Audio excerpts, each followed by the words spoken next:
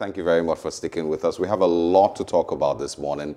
It's a full plate, as always, and we're excited about the stories that we will be sharing with you this morning. We hope you have a great Thursday. Good morning, Nanta. Yes, good morning, Osarage. Good morning to you for watching us, tuning in. And we're so happy to know how much you've come to depend on the Breakfast and Plus TV Africa, over time, to give you the latest news and analysis of the stories.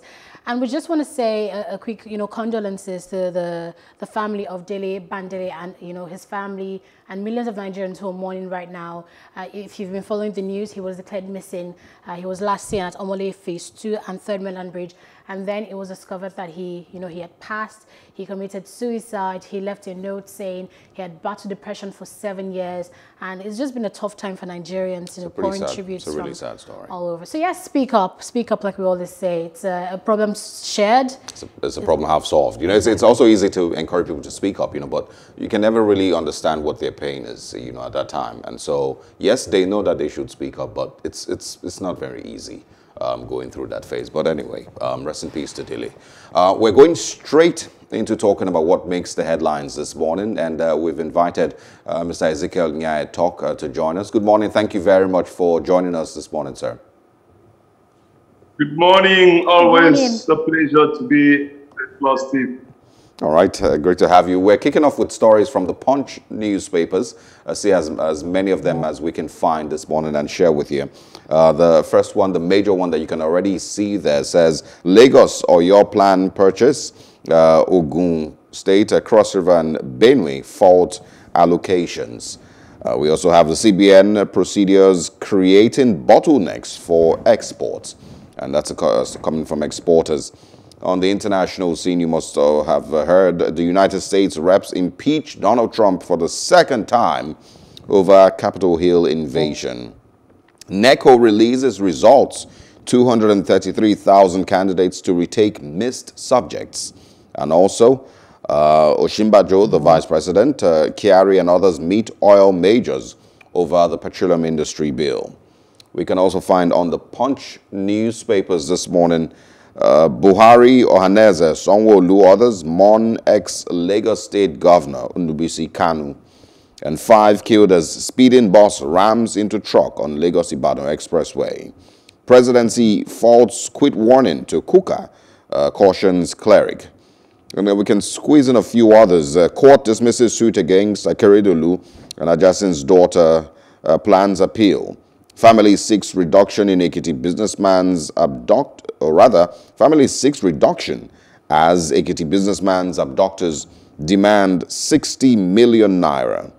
Ogun planning 10,000 housing units within 2 years, and that's from a commissioner. Mr. Nya-Etuk, let's have you go ahead with any of these stories that gets your attention. Okay, several of them get my attention. For instance, the COVID-19, I think that is the main heading. And I don't know if we're having 2 different papers or something like that. In the Punch, I have COVID-19 vaccine. That's the main stuff that I have with riders, Lagos, the plan purchase, Cross River Falls allocation, and all those things.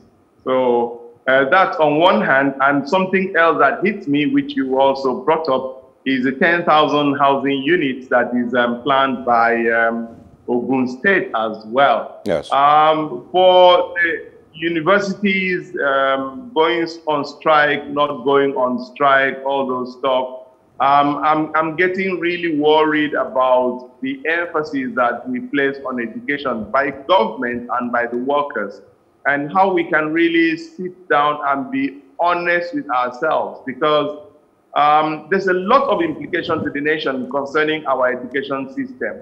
We need to understand the larger implication of schools being shut. We don't seem to know that. In the 21st century, education is the oil of the future. And because without education, you can't have technology. Technology is based on education. And without technology, you can't feature in the new world order. So I think that the time has come when those of us outside must step in and tell government that there are certain things that they can no longer take for granted. I think that the problem with ASU, NASU, and the rest of them If we can sit down and have honest conversation with these people, if there's money, let the whole nation know that we have money. If there's no money, let the whole nation know that there is no money. You can't be giving us conflicting signals. We see the way you live, and then you say there's no money. It doesn't make sense. But let me go to the 10,000 housing units planned by Ogun State.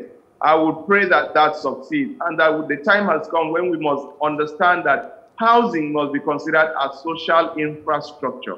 Housing determines a whole lot of things. Look at the COVID-19 stuff. We are busy shouting social distances when people are sleeping 10 in a room. What's our long-term plan against infectious diseases where we live? Nobody's thinking of it. Must it come to a point where everybody's like, there are certain things that are just not rocket science. And the time has come where we must start to embark on what I call cerebral governance. All this political governance has to come to an end. It's not doing us any good. Quickly also share your thoughts on the states planning to purchase their own vaccines. I think it also says here that we are not involved in federal government's vaccine plans, and that is from Benue and others. Would you, see it as abnormal for states to be looking out for, ways to purchase their own vaccines, aside from what the federal government... No, it could... Look, what do we call Nigeria? Nigeria is a federation. Nigeria is a federation where, by right, even the states should have their certain laws, and only certain basics should be controlled at the center. That is my understanding of what a federation is. So for states to look at the health of our people, why would I in Akwa Ibom State wait to determine the fate of my people as a governor from what the federal government says? Of course not. I won't do that. Because things affect us differently. Our dynamics of living are different. Our mentalities are different. Our lifestyles are different. As a result, there's a peculiarity about every state and every environment. So we cannot keep generalizing and everything is centralized. It doesn't make sense. So I think that the governors that are thinking in terms of being able to get their vaccines, they are looking at the infrastructure in their state.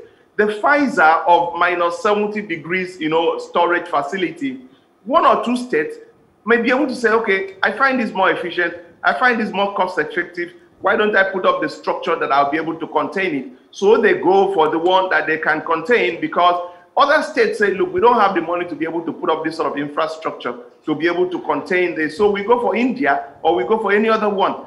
This Nigeria must start to solve its problems to be maybe location specific.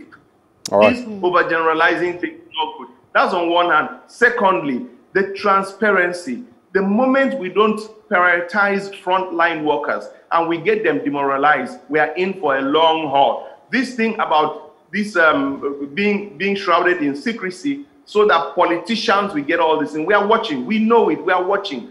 Let federal government come clean on this 100,000 or 50,000 that will come up. Let's know exactly where it's going to. Right. Frontline workers, the whole of Nigerians, we are supporting them. Politicians, I say no, and the Nigerians say no. All right.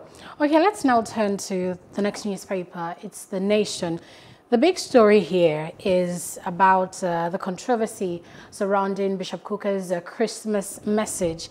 And it says, beg or quit order. Presidency warns Islamic Forum Kukah. Can Christian Association of Nigeria Kukuri Senator caution JNI Group? Makinde deputy crisis deepens. It says, no acrimony. 233,000 to write NSAS disrupted NECO, and the results of 2020 to 2021 are out. How firms can link SIMs with NIN. And in Ondo State, Jegede PDP failed to bring 400 witnesses. And Buhari, governors, Tinubu, others mourn Ndubisi Kanu, the ex-Lagos military administrator and pro-democracy activist, dies at 77. All the stories here about COVID-19 is saying a businessman in Lagos, has passed from COVID-19 complications. Afe Babalola cautions on schools closure. Akonde seeks prayer against virus as birthday gift. PDP blames federal government for second wave of COVID-19. autumn test negative. I remember he tested positive just last Sunday. 20 UITH doctors infected in 2 weeks. And U.S. orders negative virus tests for passengers. Mr. Nya-Etuk, I think the biggest story here on The Nation is this about the presidency warning Islamic Forum against about Kuka. I mean, there's been this threat about him. There's this controversy about the Christmas message, with people him saying the media and some sectors misinterpreting his Christmas message, saying that he called for a coup.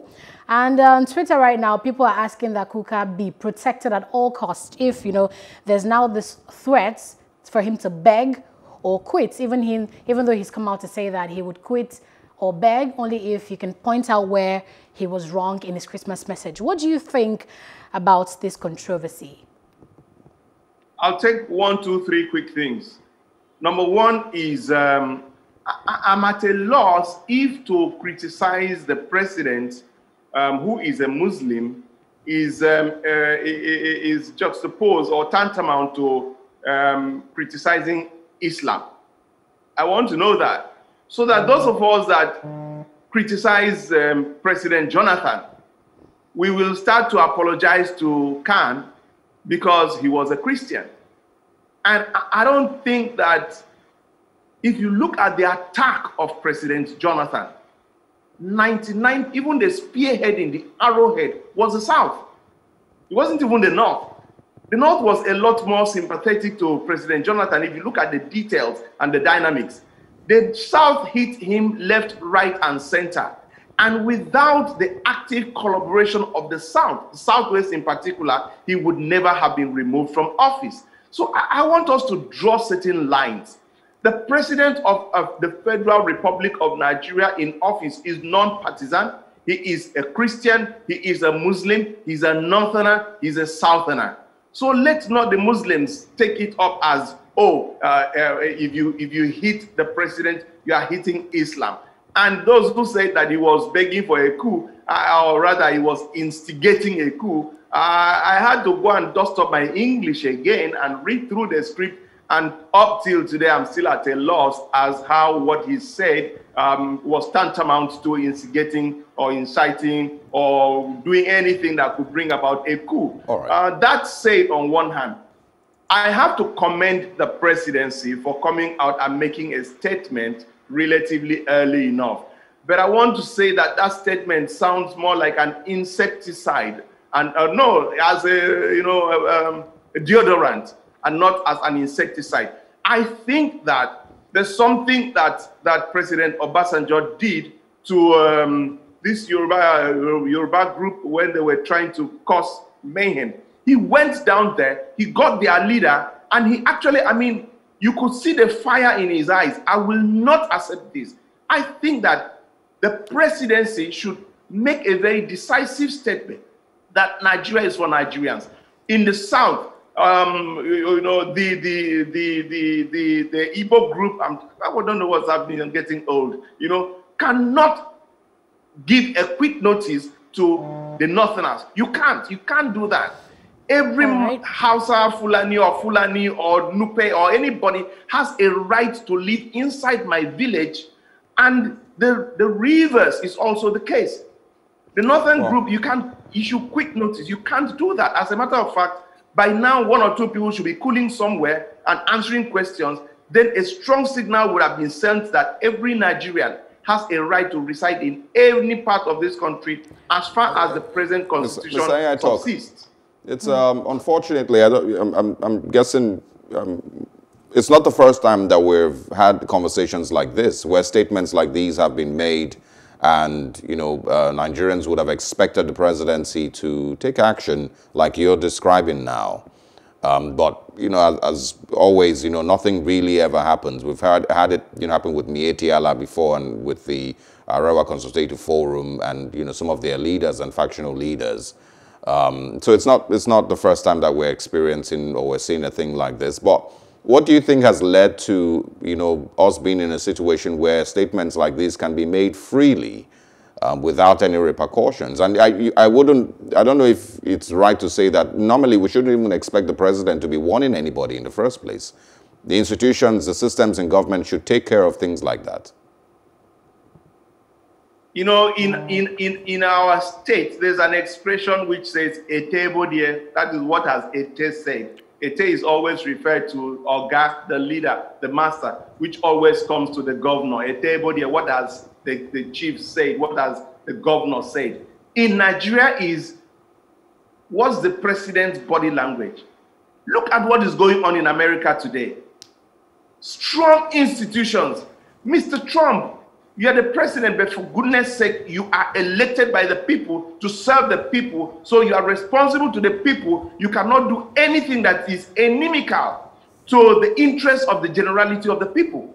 The same thing applies in Nigeria. Mr. President, you are brought in here to serve the people. Anything outside of the constitution and the right of the people, we don't stand with you. We are SSS, we are the police, Nigerian police force, but our first allegiance is not to you, sir, with all due respect. Our first allegiance is to the Constitution of the Federal Republic of Nigeria. The day we start to do that, EFCC pursues anybody that is doing wrong, no matter which side of the divide he belongs. Look at today. Imagine the chairman of a party having the audacity, the effrontery, the animal boldness to proclaim that if you come to our party, your sins are forgiven. For goodness sake, I think the president should have made a strong statement and said, no, I don't care who you are. The greatest statement that our president made was, I belong to everybody, I belong to nobody. And if he had stood on that, and it's not too late to go back to that position, once he does that, he'll be hailed as a leader. Anything outside of that, he will go down in history on the wrong side of it. Okay. Unfortunately, we, of course, are out of time for our news review, mostly because we had technical issues when we started, and so we kicked off late. But as always, thank you very much, Ezekiel Nya-Etuk. We will be speaking with you in a bit on the impeachment of, or the second impeachment of President Donald Trump. So, yes, hang in there with us. I would come back to you in a bit. Thank you once again. Thank you, sir. Pleasure. All right. It still is the breakfast, and it's a very interesting conversation. And, I agree with him on, those aspects. There are certain things that you shouldn't necessarily wait to hear what the president will say first. You shouldn't wait to, see the president's body language at all times. There should be systems.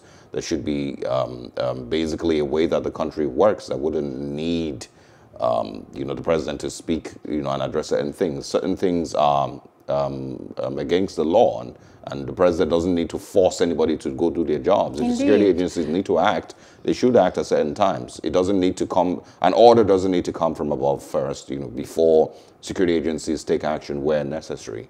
And it's terrible that you can't really, truly have free speech. You can't write an opinion piece saying, okay, this is where the government is getting it wrong, and this is what we can do to retrace our steps. And then opposition groups take it that you're, being antagonistic of the government, not knowing that you need there's nothing wrong with being an antagonist of the government. Yeah, there's no need. Exactly. You need diversion of mindsets of opinion, so that you can bring everybody together and borrow from different people's ideas. It's really also because of how deep we've gotten into mixing every single thing that has to do with Nigeria and governance. We've mixed all of it with tribe and religion. Unfortunately. Sad. And so when there's criticism, there is immediately someone who drags in the religious perspective and the tribal perspective, which takes away focus from what truly has been said. And so these are, diversions. They've always been diversions. They've always been distractions from the main conversation.